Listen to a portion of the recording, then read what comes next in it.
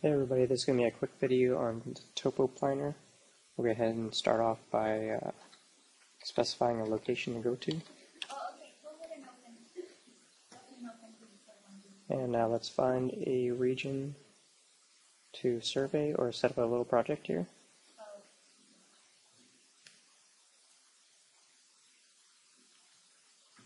And in system parameters you have the option, there's 4 default, where you can specify your own.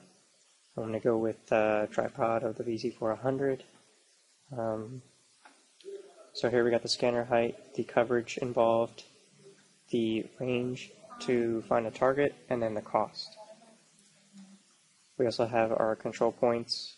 We're going to have time associated with those, a distance, and another cost.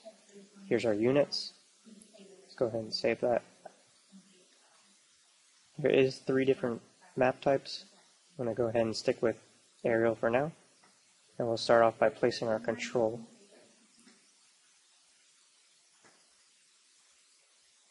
And here, when we place our control, we can use our circle to help distance ourselves. So let's go ahead and place control like this.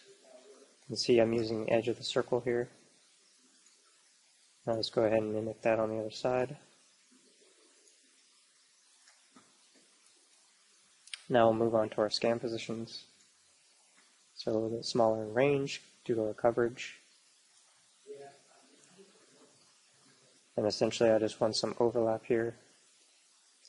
When I get to the intersections, I'm probably going to want to switch to a longer setup time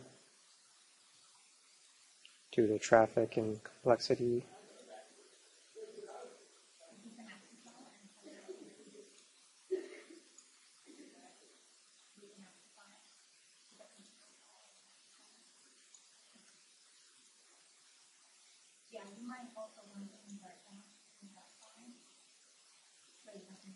And we have the option to delete specific scans, control. We can move that control or a scan. And we can also import our own control. If we'd like to save this project, we can. We can also load a previously designed project. And if we want to start over, we just clear it. I do want to mention the stats down here. We got our scanner cost, control cost, the amount of scans and control, and then the time associated with this. So this project is estimated to be within 1 day. And that concludes the web-based app for TopoPLANNER.